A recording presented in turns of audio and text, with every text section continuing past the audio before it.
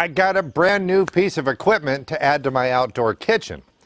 Now, the Blazing Bull infrared cooker, what's really cool about this, it gets up to 1,500 degrees. Yes, 1,500 degrees.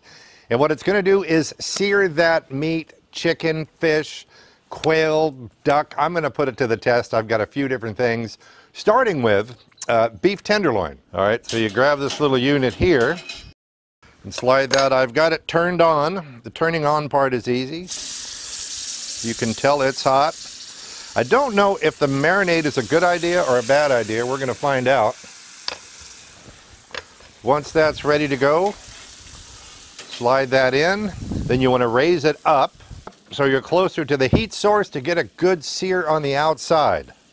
And while that's cooking, I'm going to put some butter in here in this bottom drip tray, a little rosemary, and some garlic. And that's going to go on top of the steak when I'm done. It smells really good, but I want to give it a flip because I want it to be seared on both sides.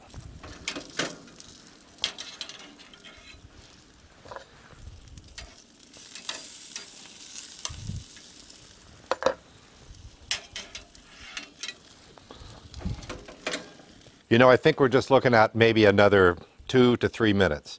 I can also smell the rosemary, and I'm wondering what would happen if I put the rosemary right next to that, to the meat. If the rosemary will smoke and add a little bit more flavor to the meat. Maybe I'll try it with some duck.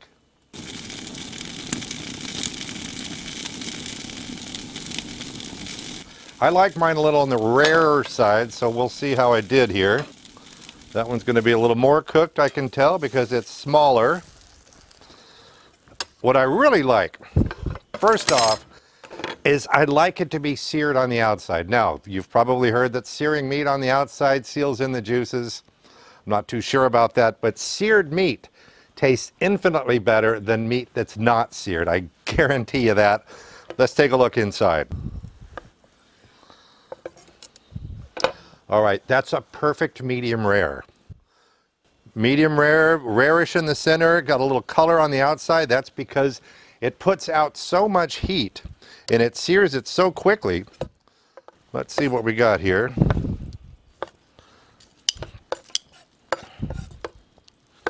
Now let me check this other little guy and see what it looks like. Still good, still medium rare. It took maybe 5 or 6 minutes for this whole thing to happen. So let me plate this up, Blazing Bull style.